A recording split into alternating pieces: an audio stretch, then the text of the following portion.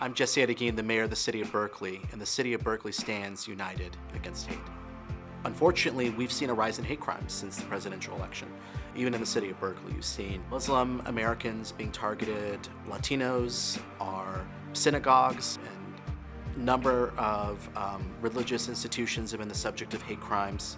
And unfortunately, even in Berkeley's a progressive city, we're not immune from hate.